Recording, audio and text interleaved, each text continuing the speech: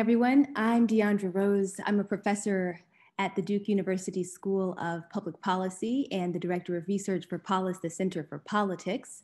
And I'm delighted to welcome you to tonight's event. Here at Polis, we work to increase our understanding of politics by promoting cutting-edge research. We work to foster rich political discussions, and we work to help a new generation of leaders find on-ramps to public service. This evening, it's our distinct honor to have Professor Kathy Swartz and Professor Gavin Yamey with us for a discussion of funding the battle against COVID-19. This event is part of the Polis Innovation Accelerator, which works to help students produce bold solutions for some of our most pressing political problems. So right now, before we get started with tonight's conversation, I'm going to turn it over to Morena Martinez, our Polis PhD fellow, who really has done an amazing job helping to organize this series, to say a few words about the Innovation Accelerator. So Morena. Thank you so much, Professor Rose. Good evening, and thank you for joining us. Each year, the Innovation Accelerator will offer speakers, events, and workshops centered around a particular theme. The goal is to encourage people to think up bold policy solutions to today's biggest political problems.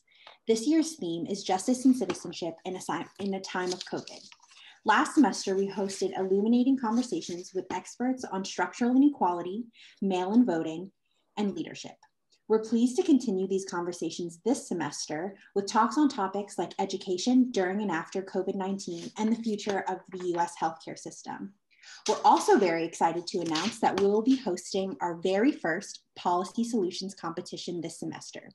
It's going to give undergraduate and graduate students the opportunity to compete for prizes by crafting innovative policy proposals to address challenges related to racial justice, the COVID-19 pandemic, science and technology policy, and voter participation. Stick around after today's discussion for more information on how you can get involved in this competition.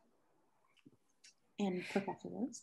Thanks so much, Morena. So for more information on the policy pitch competition, upcoming Polis events, and videos of our previous events, please do take a moment and visit our website, which is polis.duke.edu. So for tonight, we hope that as you're listening to what I know will be an amazing discussion, we hope that you'll be thinking about any questions that you would like to pose to our guests. And if you could enter them in the chat box at any time during the conversation, send them to me or to Morena Martinez. We will make sure to try to get to as many as we can, and during our Q&A segment later in the hour. So to kick things off, I'm delighted to introduce our moderator for the evening, the Director of Polis, Professor Mac McCorkle. Pope Mac McCorkle has served as an issues consultant to political candidates, state governments, and various organizations for the last 2 decades. Since starting McCorkle Policy Consulting in 1994, Mac has worked for state and federal candidates in North Carolina, as well as 28 other states.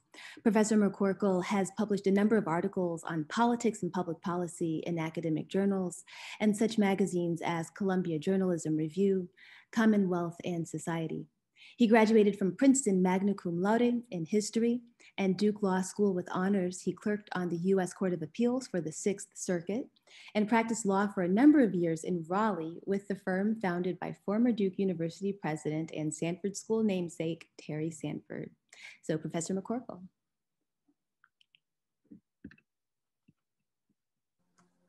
Thank you, Deandra. Thank you for all the people being here. I've been looking forward to this, not just as a moderator, but as part of the audience, because we have 2 excellent Duke experts on the COVID crisis and beyond.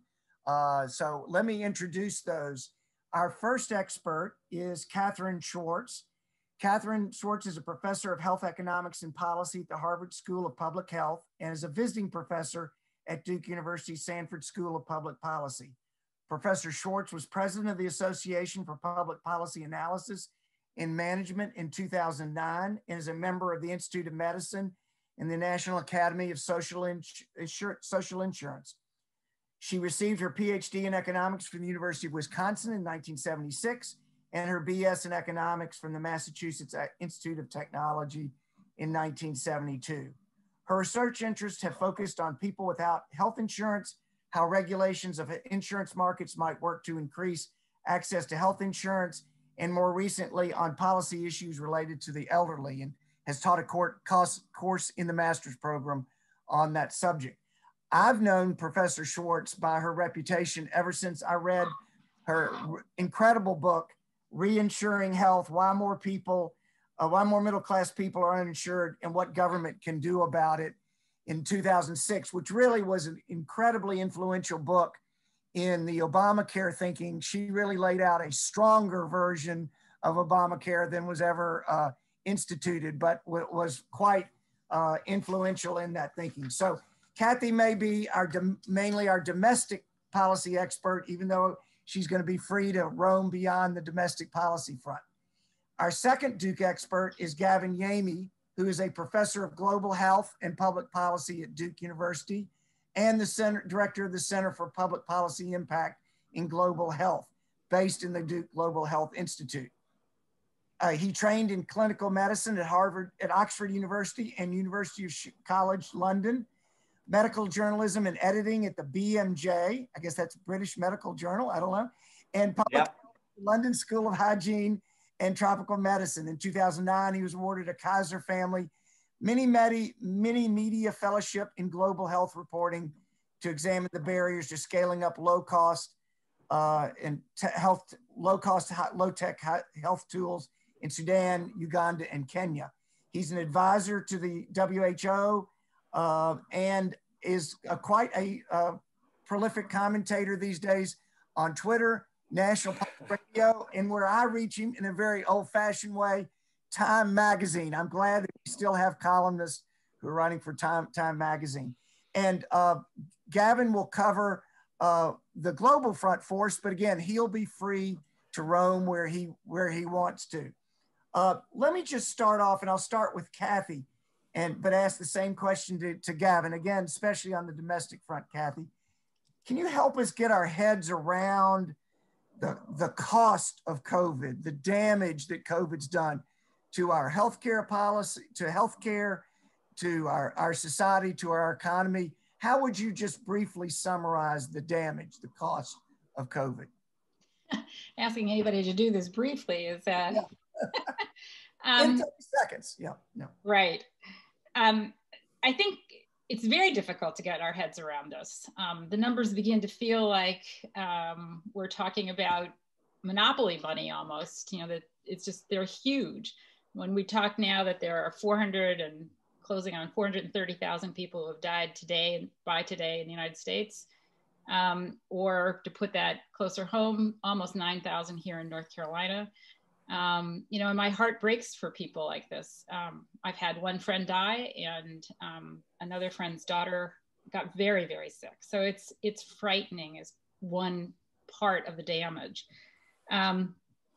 But beyond that, I think beyond deaths, which are horrible enough, and we really can't put much value on that, it's impossible. There are clearly jobs that have been lost in this, just between when the pandemic really started and we closed down everything last March through June, for example. There was a net loss of about 15 million jobs. There were actually 20 some odd million people who lost their jobs, but about 5.5 million new jobs got created. So if you think about Amazon delivering, or more people needed in warehouse stocking, that kind of thing. And along with those job losses, we had about 15 million, we're not really sure yet how many other beyond that 15 million lost access to employer-sponsored or union-sponsored health insurance. So in that 15 million that I'm talking about, it's both the people who lost jobs that had employer-sponsored health insurance as one of the benefits, but all their dependents, their spouses, children. So that's another big number, just to, 15 million. That's basically half the number of people who already did not have health insurance. Now we're adding on to that.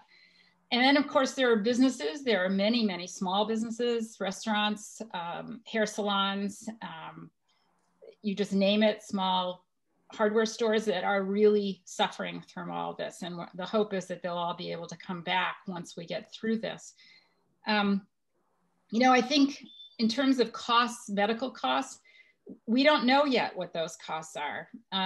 You know, we know, for example, that this testing, which we have not done enough of, has been expensive, and we're not doing enough of that. The second part is the healthcare costs of taking care of people with COVID in the hospitals. We don't yet know what that is. There are going to be indirect costs of people who did not go seek medical care that we're going to have to start adding in. Then, of course, right now, what we're really seeing is the distribution problems and the costs of getting vials, for example, that we were not prepared for. I think there are a lot of other indirect costs that I'm just going to rattle off, and because I want to point them out. You know, aside from those losses of jobs, the jobs really were particularly hard hitting for women. And once you have women or anybody who's lost their job, they are not paying money into Social Security or Medicare or their pension, or 401k plan. So this is going to come later as being a real cost for them. There are clearly education losses. We've got lots of kids who have not been in school. And then now we're hearing much more about mental health problems, not only of kids and teenagers and college kids, but any age group. I think these are exacerbating racial and ethnic inequalities. Those are big costs that we're not, you know, how do you put a dollar value on that? And then, of course, life expectancy, which we had been climbing up. This is now going to lower our life expectancy, which has implications for any of the forecasting that we're doing about future costs for Medicare and Social Security. A lot of these we just simply cannot put a dollar value on. And the last cost that I'd like to at least put out on the table is the loss of trust in government. The loss of trust in government to be able to do the vaccinations in a competent way and let us know when things are coming. And I think what clearly happened over the last couple of years was the loss of trust in science. So that when anybody like Dr. Fauci starts talking about what we need to do, there are a lot of people who are just dismissing it. And I think it's going to take a long time for that to come back. But it's this loss of trust in sort of civil society that I think is another factor to take into account here. Thank you, Kathy. That's a pretty good way to get our heads at least started around the topic. Gavin, take it from the same question, but maybe look a little bit more globally if you want to, but also go.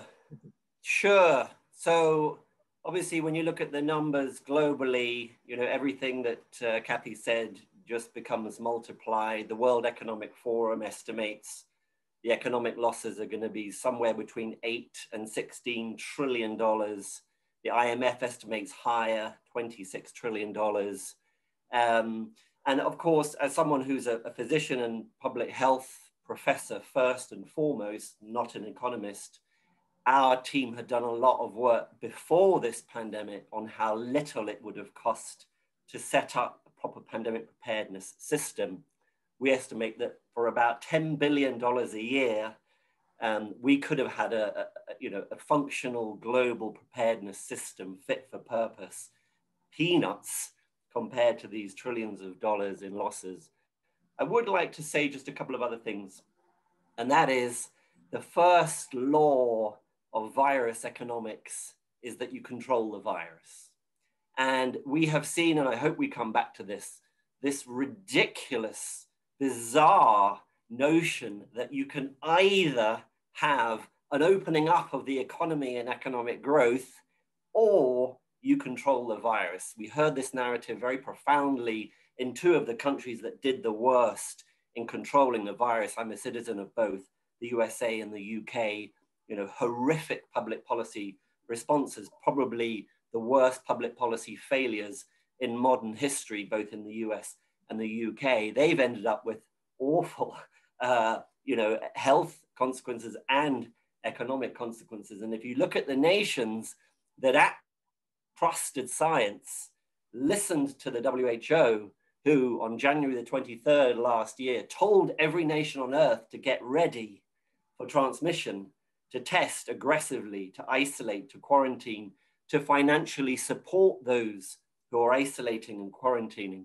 to financially support those, if you do institute a stay-at-home order, support people to stay at home. Those nations that acted fast, aggressively, adopted science, had leadership, and actually instituted aggressive public health measures, test and trace, social distancing, hand washing, masking, high filtration masks very early on. As you know, Taiwan distributed high filtration masks. Not only have they had very few deaths, not only have they returned to near normal life.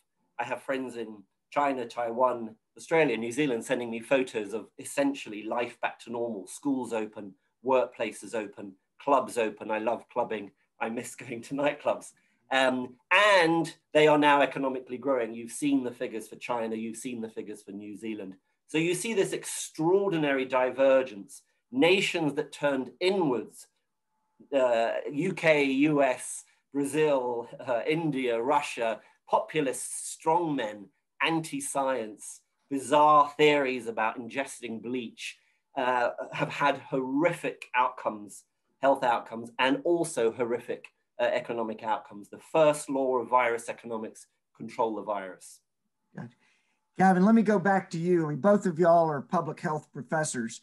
And I'm sure Kathy will have some commentary on this, but one of the columns of yours that I remember vividly as I was putting together my course for my 803 policy course introduction for master's students was the ironic column that you wrote in Time, co-authored in Time, saying, and you've already mentioned this, but go into it more depth. The US and UK would have seemed to have been the best prepared for the pandemic and weren't. Why? Yes. So, you know, there was a lot of pandemic forecasting and pandemic metrics. There was a whole science of kind of pandemic preparedness metrics. This arose out of Ebola, the 2014 to 2016 Ebola epidemic in West Africa. After Ebola, the world decided never again, right? You know, we heard this, get our systems in place, and we're going to score every country. We're going to look at how well prepared they are. And the US and UK were number 1 and number 2. They were on paper the best prepared countries on earth to deal with a pandemic based on, you know, a whole variety of institutional, scientific, and public health capabilities. The one thing that they forgot, of course, in those metrics was the political economy, the political leadership, the style of leadership. They didn't know that there would be a conservative, you know, Brexiteer and a Trump who would, you know, turn inwards, reject science, and very sadly, both formally adopting the notion of herd immunity by natural infection. So both countries, as did Sweden, decided early on that actually letting the virus rip would somehow be the right policy, which of course was anti-science, you know, mumbo jumbo, unethical, dystopian and inhumane. And so I think as we go forward, there's going to be a million analyses of what went wrong. And there's going to be a huge need for political economy research to figure out how do you not just get prepared scientifically. Of course, there's a set of public health capabilities that we all now need, every single country, from surveillance to operational research to contact tracing. But there's a leadership trust, as Kathy said earlier, trust in science, trust in leadership component that is equally as important. Gotcha. So we had, on paper, we had the 2 best prepared countries, and the 2 leaders of those countries both came down with COVID, dangerously so. So yes, indeed. Pick up on what Gavin was saying. Was it a deficiency in our public health infrastructure, something more, or is our public health infrastructure now damaged in the United States significantly by what's gone on, or do we have hope for the future? So I would just add to, so first of all, lack of trust is not just that it was Johnson and Trump. This actually goes back decades in the United States, at least, that the public health infrastructure that we have has been whittled away in terms of financial support, I would say going back at least to 1980. And if you just start looking at decade after decade, I think that Congress deserves a lot of blame here as well, that it was easier to sort of say, we don't need more money for that, or we're going to make the states and local governments pay for this rather than have federal support for it. So, you know, this has been going on for 4 decades at least now. And just to give you some simple examples of this, I did a project where I was talking with community health leaders in 8 counties, 2 counties in each of 4 states. And I started actually in North Carolina, and the public health department person I talked to first made me realize that I needed to talk with every one of these counties' departments of public health. And I tried very hard to figure out how much money each of them had from different sources, and I was unable to do that. The News and Observer, I don't know how many people have read that this week, but I think it was Monday, had a terrific piece about their going to every one of the counties here in North Carolina and asking them for their budget and how they've gotten money. And basically they got back from a little over half of the counties the kinds of details they'd asked for. It is almost impossible to figure out how much money they get. And in particular, most counties are heavily reliant on local tax revenues, either property taxes or some portion of the state sales tax. Those again are very easy for people to say, cut those, we don't need them. And yet we have put more demands on our public health infrastructure over these last 4 decades anyway. So, you know, can we rebuild it? I absolutely think we have to rebuild it. And, you know, Biden's proposal of the almost $2 trillion includes $350 billion in aid for state and local governments. I think that's a down payment. That's not going to possibly get us back to what is needed in terms of rebuilding. And part of the rollout problems we're having right now in terms of getting vaccinations is really, you can directly link that back to the public health infrastructure, which has been, in my mind, decimated. Gotcha. I want to come back to the vaccination question towards the end of the discussion. Let me stay with Kathy and ask you both about where you think the future of healthcare insurance or coverage is going in light of COVID, or maybe not going anywhere at all. But Kathy, especially in the domestic arena here in the United States, we have the issue of employer provided insurance being critically damaged by the COVID crisis.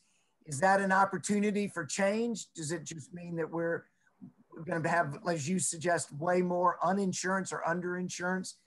But are there any opportunities here? I think that's a great question, Mac, and it's one that I've been toying with in my head for weeks now, months. You know, before the pandemic really started, we were at the point of just over half of the American population had health insurance through an employer or union-sponsored plan. And a little over a third of all Americans are covered by public insurance through either Medicare or Medicaid. And the Affordable Care Act, which a lot of people call Obamacare, but the Affordable Care Act marketplaces were a place that people who did not have employer-sponsored health insurance were able to buy with a subsidy private insurance through these marketplaces. One of the problems from the get-go when that legislation passed was that there was a realization by the people who designed it that they would need to raise the income ceiling for eligibility for the subsidies. And Congress refused to do that. So Congress also did some other things in terms of what the Biden administration is now going to try and roll back. But it really does, all of this beg the question of maybe it's time to really think much more strongly about what kind of health insurance the United States ought to have.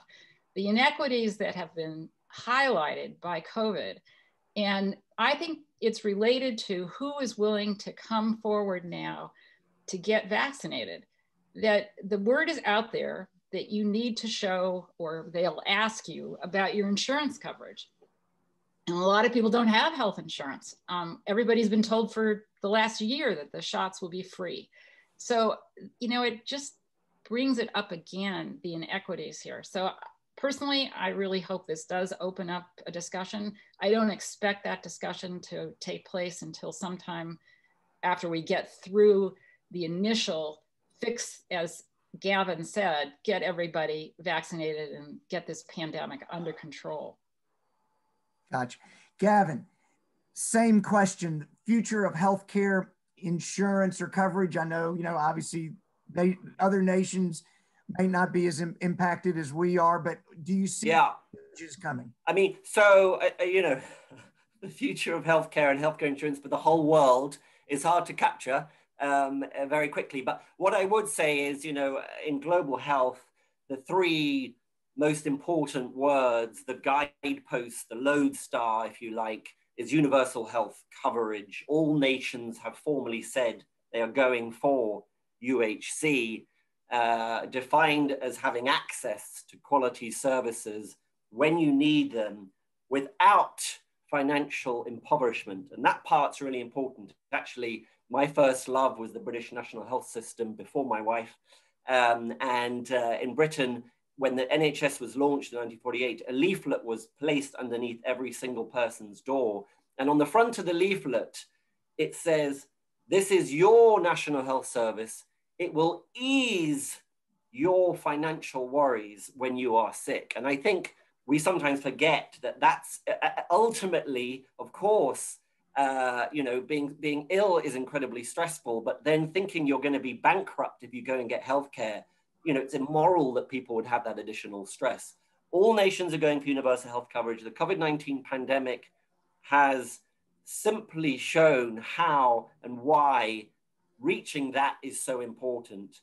And I would say that, you know, I try and be optimistic. It's quite hard right now, but one silver lining from this horrific pandemic, the worst in 100 years, is that health is now high up on the agenda of every single nation in a way that it wasn't before. Health, as you all know, is typically low politics, very low politics.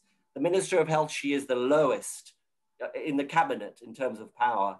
It's the finance minister who has had all the power. And all of a sudden she finds herself, you know, really with a moment, with a window of opportunity. And if we in the health community, the global health community, can't jump through this window now, show the case for increasing investment in health.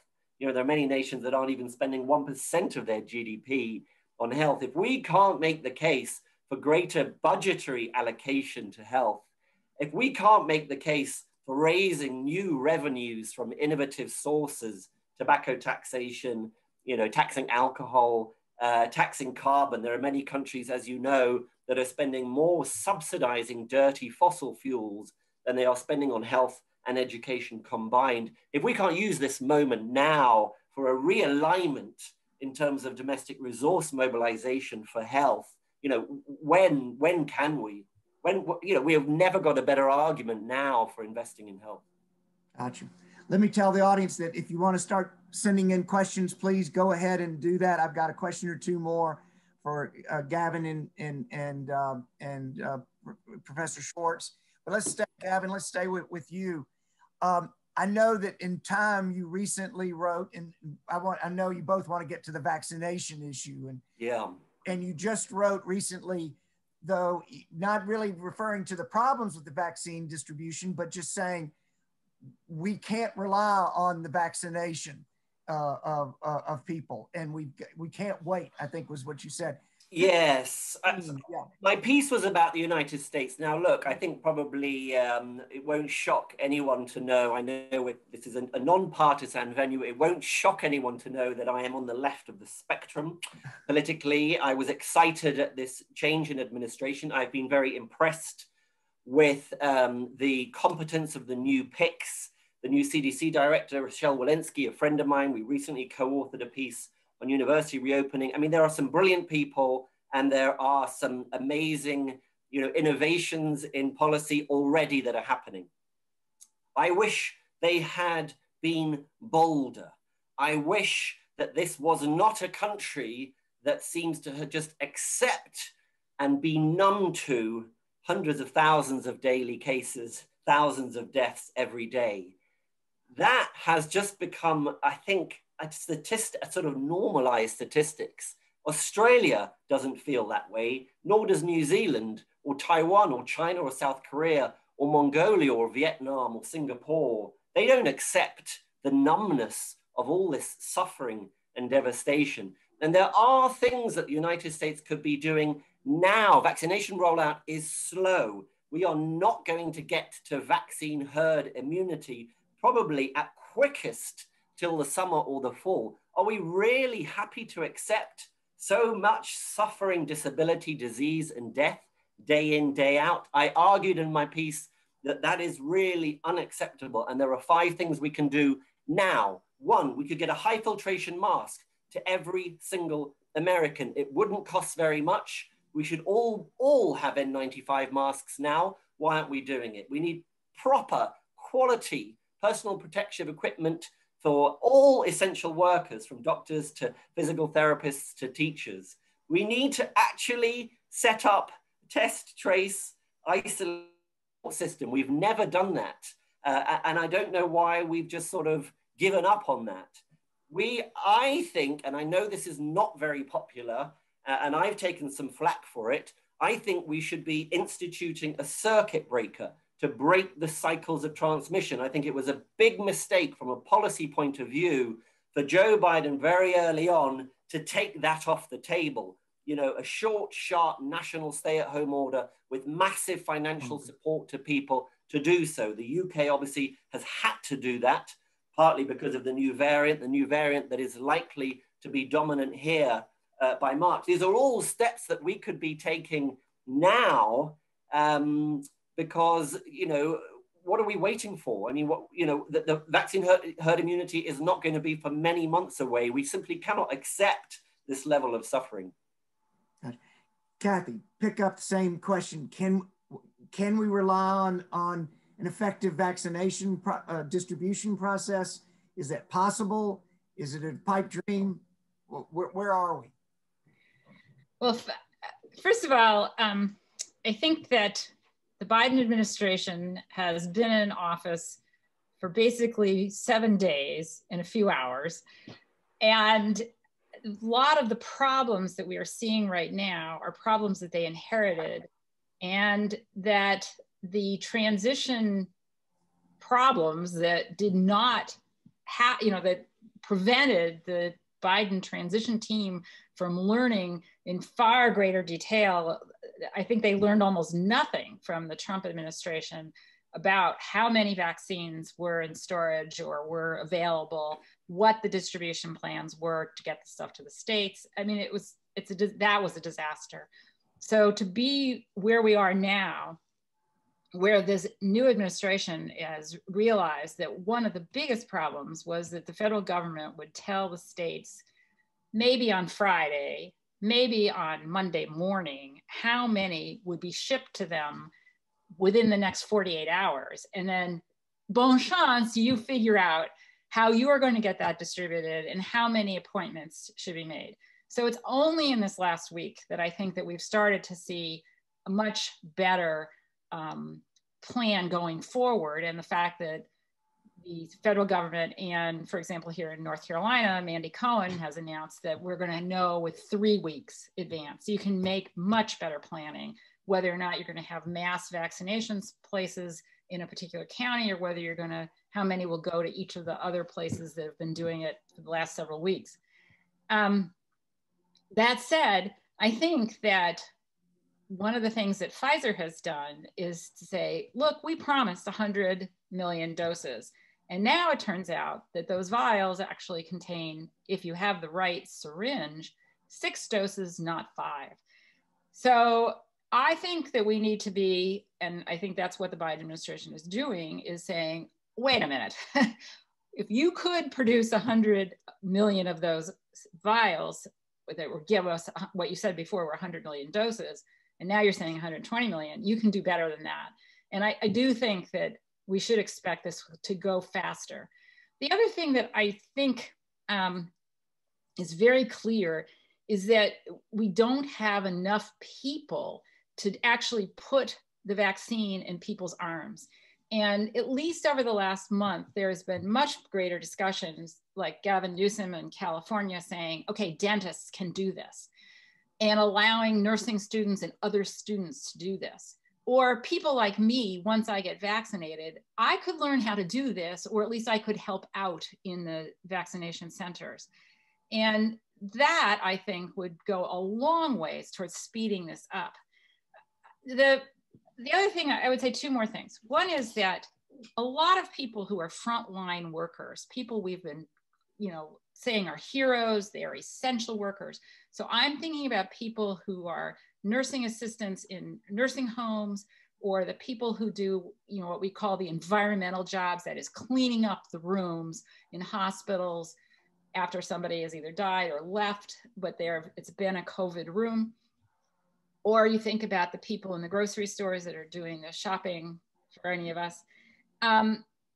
They often are not getting paid anywhere near enough to support a family. And they, not surprisingly, have 2 jobs, maybe 3 jobs. So if somebody is going around saying, look, you should expect to have a sore arm and maybe be sick for 24 hours, or at least not feel up to snuff, who is going to then turn around and say, well, I can't go to my second job tomorrow, even though that person is depending upon me, or I need that money. And I think we have not accounted for that enough. And so when you think back about what's the plan for vaccinating people, it would make a lot more sense to go neighborhood by neighborhood, or some plan like that, where it doesn't matter what your job is. This is your week. You may not feel well, and your employer is going to have to know that that's what's happening, without ever having to admit that you have another job or 2 other jobs. And we're not thinking like that. So, I think a lot of what Gavin says, I agree with, but I also think that we need these very smart people, some of whom were my former colleagues or current colleagues. I have tremendous admiration for them, but we need to think about what it's like on the ground. And if people are not coming in, even though we think they should, because of these other aspects, maybe they don't trust an RNA vaccine. We all know that RNA itself is very fragile. It's not going to stick around. It's not going to do anything to our DNA. But this mistrust of science has left a lot of people saying, I don't want that. We need to do more on that ground level of convincing people that it's perfectly safe vaccine. So I'll quit at that point. Good. No, that's great. You've really answered my last question, which was going to be about the Biden administration. I'm getting more than enough good questions coming in. So I'll go to both of you, probably more in a lightning round, a little bit shorter, so we can try to get as many answers, and then maybe give you both some time at the end to sum up. One question that we're getting is, I would summarize it by saying, how do we think about the money that's being spent here? Lots of money seems to be throwing around. There seems to be a lot of stories about waste and ineffectiveness. At the same time, we're hearing we got to have more money. We've got to have more resources. Is there a way to explain this to the public? Or is it just part of the problem of waste and need at the same time? Kathy, and short. Well, I think one way to think about this is there's 2 kinds of money here. One is stimulus money to get the economy going again. And the other is relief money. And the relief money is for people who have lost their jobs or lost income and need money to be able to stay in their homes, to buy food, clothing for their kids. And we need to sort of separate those 2 issues. The second thing I would say is that if we are, as a country, so concerned about, and so here I'm speaking to political leaders in Congress, if we are so concerned about running up the US debt and the deficit every year, we should be repealing the tax cuts that happened in December 2017 as fast as I can run around this block. That is just ridiculous to be saying, oh, we can't spend any more money because of rising debt. That's just not right. We have very low interest rates right now, and we are talking about a war-like situation. Like Gavin said is absolutely right. We ought to be throwing money right now, both at controlling this pandemic and relief that people need. And it should be well targeted. And I think that we can certainly pay for this. It may take us 5 or 10 years of paying higher taxes to get this down, but there are too many children who are not in school. There are too many people who have lost their jobs. There are way too many people who have died because of this pandemic. And we can do that. There is no question. This is really, we're talking about our future children's lives. All right, good. Gavin, how do we handle, you were saying you didn't say throw money at it, but let's say if we do need to throw money at this problem. Yes. So the waste that inevitably occurs, the ineffective. So, I mean, again, with a sort of global health lens, there's always two expressions when it comes to health financing globally or in global health, which is we need more money for the health, but we clearly also need more health for the money. So I think, you know, the suite of options that countries, low and middle income countries, have on the table right now, of course, include trying to drive value for money, trying to find efficiencies, you know, adapting to sort of new delivery models, you know, using telemedicine, for example, task shifting, for example, engaging community health workers. These are all the sorts of strategies that are on the table. Of course, official development assistance, foreign aid, right now in many countries is essential. Many of the world's most important donors, you know, have increased their aid. But the reality is that countries can't rely on that long term. You will have seen the appalling, shocking, horrific news out of the UK about the massive cuts to its aid budget, totally immoral. And I think that we may see other donors cutting their aid budgets in the future. So I think, you know, there's a range of measures that countries, you know, are having to go through, which is, yes, how can they mobilize more money externally, domestically? How can they drive efficiencies? And how can they also use this moment to kind of think about, you know, what kinds of new innovative delivery models are possible? Gotcha. And Mac, I'd like to add something more to this. You asked about the waste part of this and inefficiencies. And I think after this last year, where particularly the money that was intended to go to small businesses, and now there have been all these stories coming out of, you know, companies that seem to have so much money. Why did they get any of this money? Why did some small restaurants not get it? Those kinds of media uncovering of what is surely waste, and one could argue that that's money that was illegally obtained. And I think that it leads back to this trust in government problem, that if you feel like, you know, I'm paying taxes and it's being spent in this way by companies that should not have gotten it, that's wrong. I mean, Gavin is right, this is immoral. And so when you think about what needs to be built back, it also is part of the federal government needs the people who can actually be in charge of how that money is dispersed. And part of that involves infrastructure again. I mean, just getting these stimulus or relief checks out to people was so poorly done. And part of that is computer problems. They're antiquated computer systems. Gotcha. Gavin, let me go to another question. I'm going to combine two and give them both to you. And Kathy might want to grab more of this after this question.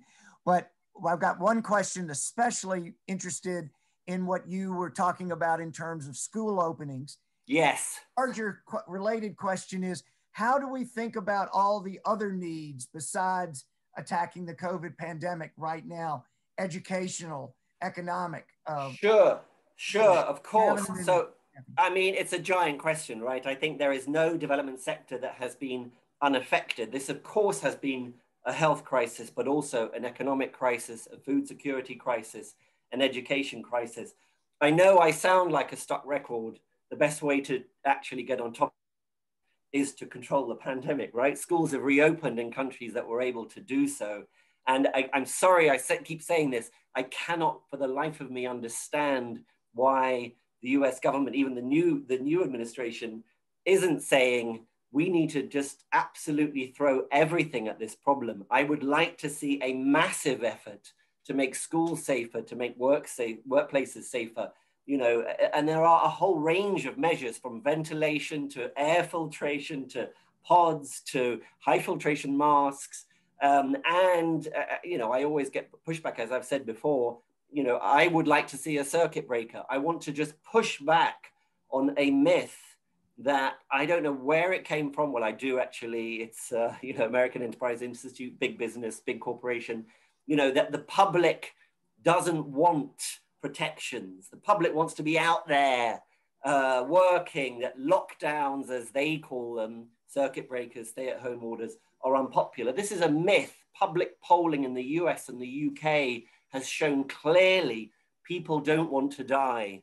They do want protections. They are in support of taking, you know, aggressive measures to stop illness, disability, sickness, and death. Not long-term, but if that's going to break the cycles of transmission, if it's going to reduce the intense pressure on health systems, if it's going to give time to make schools and workplaces safer, if it's going to give people time to set up test, trace, isolate support with massive financial support to stay at home, that is what I would favor. I don't know why the US is being so timid.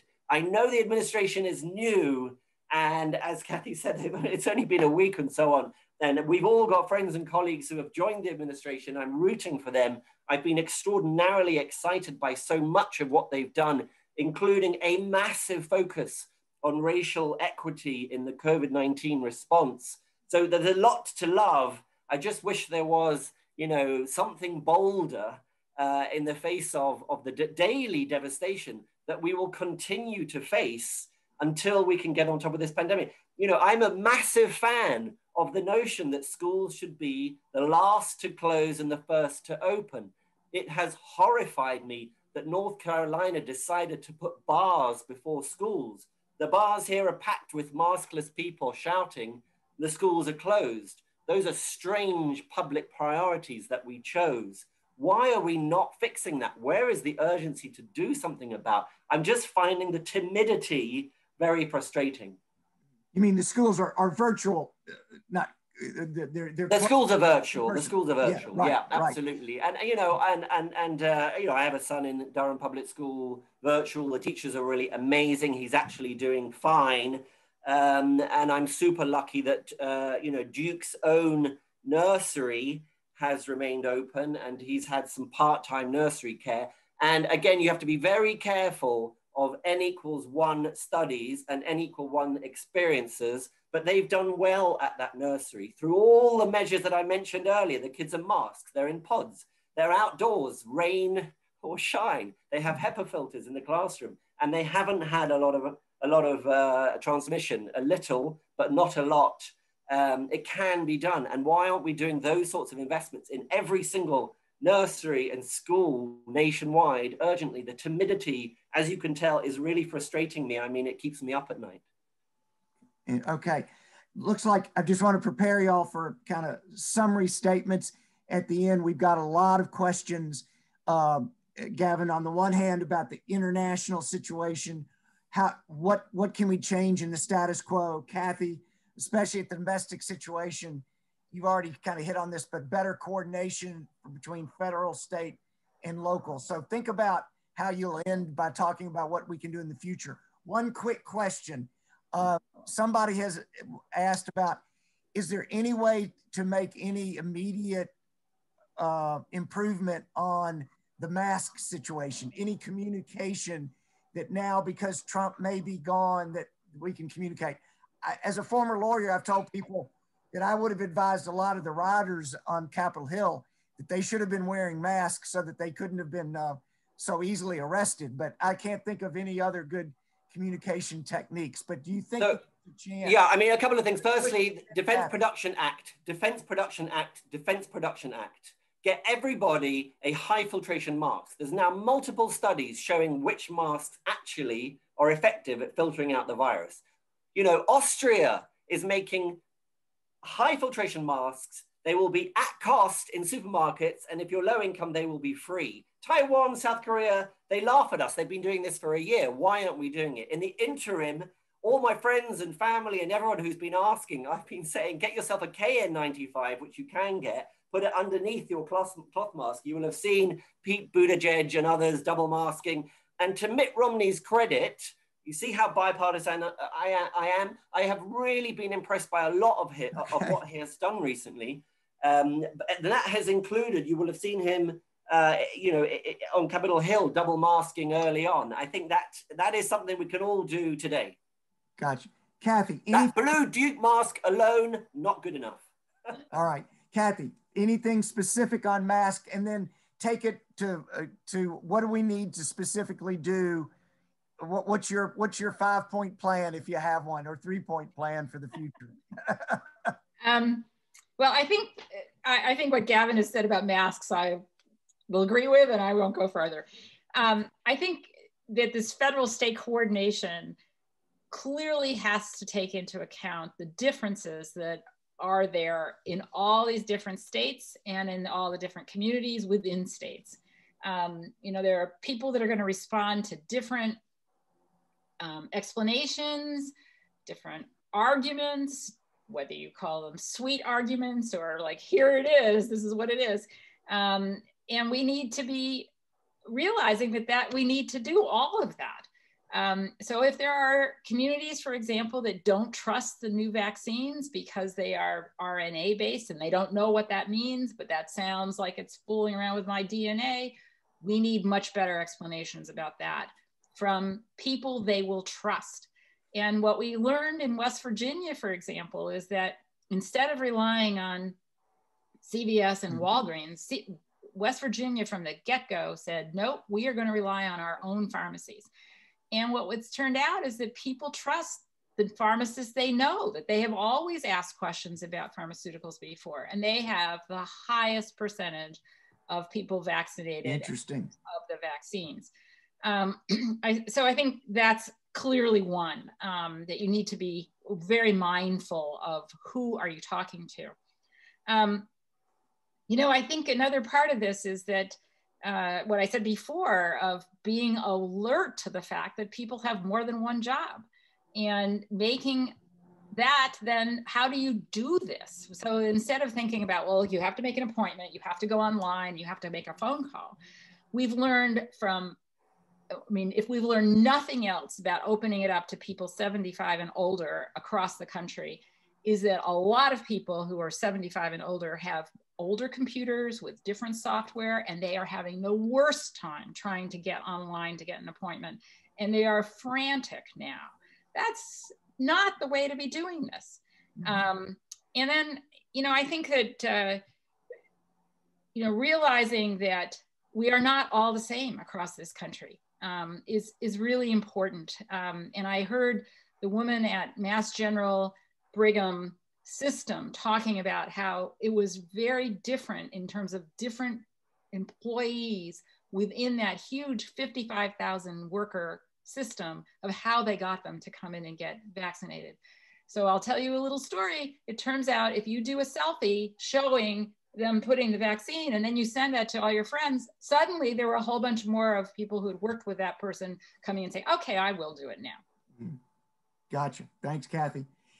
Gavin, in just a couple minutes, I think people want you to rebuild and reconstitute, recreate a new World Health Organization. A lot of dissatisfaction with the status quo. What needs to happen internationally after this?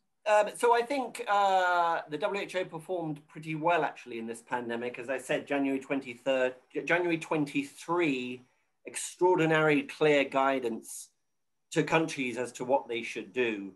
And then a big divergence. Whole bunch of countries listen, are clearly outward facing multilateral supporters, and the guidance from the WHO was accepted, was acted on, and others didn't. We have had conversations about reforming the WHO for as long as the WHO has existed. It's very easy to knock the WHO, of course, In the end, we are the WHO, they are them, and we are us. So it is a member state organization. So if we want the WHO to be different, that's on us. We need to fund the WHO rather than starve the beast as we have been doing year on year. We need to make sure the WHO has core funding for core functions like pandemic preparedness, knowledge generation, and sharing. Sadly, the vast majority of the WHO's budget is for pet projects from donors, so-called extra budgetary funds. So we can't have it both ways. We can't say, oh, the WHO isn't doing its job, and yet we starve it of its job. Of course, there's going to be a continual, ongoing reform process. I've criticized the WHO in the past, as often as the next observer of global health. They were very slow on Ebola, but I think actually their performance this time around has been better. If I have one more minute left to say, I would just say we have not talked about the global vaccine situation. We have right now vaccine apartheid. Everybody really is saying we are all very, very happy that this pandemic won't end until probably 2024. That is the policy decision we have made. Why? We don't end this pandemic until we have global vaccine herd immunity. And most lower middle income countries are not going to get there until 2023 or 2024 because of vaccine grabs by rich countries. That is an inequity that should keep us up at night. That is an inequity that we need to deal with. Not only, of course, is it true that an outbreak anywhere can become an outbreak everywhere. So if we don't actually start distributing vaccines worldwide, it's going to come back to haunt us. It's also economically appalling. You will have all seen this paper. The New York Times had it on its cover. We're going to have probably a $9 trillion economic loss from vaccine inequity. And half of that loss is going to be in the rich world because of our interconnectedness. We're not going to have countries to export to. We're not going to have the parts we need for machinery and so on. So every way you cut it, our behavior, the US has bought enough vaccine to vaccinate its whole population 4 times over, Canada 6 times over. However you look at it, we are shooting ourselves in the foot. Thank you, Gavin. Well, this has met and exceeded my great expectations for this panel. Thank you so much to Kathy and Gavin. And our great intern, Catherine Johnson, wants me to note that before you go, please consider signing up for the Polis newsletter to hear updates on similar events like this one. And then also to sign up if students are interested in our policy solution competition, which has a potential prize of $1,000 per person. So everyone should take a look at it. You can get it on chat. Thank you again, Gavin and Kathy. And let me hand it over back to 𝗣andra. Thank you so much, Matt. Hope everybody can hear me. Thank you so much. And I just want to give a few final thank yous to our special guests, as Max said, Professor Yamey, Professor Swartz, to our PhD fellow here at Polis, Marina Martinez. Thank you so much for organizing tonight's event. To Polis's program coordinator, Anna Kinnear, and to our moderator, Professor Mac McCorkle. To all of the members of our audience, thanks so much for joining us. We hope to see you at our next Innovation Accelerator event, which will be held on Wednesday, February 10th from 6 to 7 p.m. So please stay tuned and you'll see announcements for that on our Twitter feed and the Polis website. And we're going to hear from Sanford professors Lisa Giannetti and Matt Johnson, who will talk about the ways that the pandemic has affected the gig economy, workers, parents, and more. So stay tuned and hope you have a great night.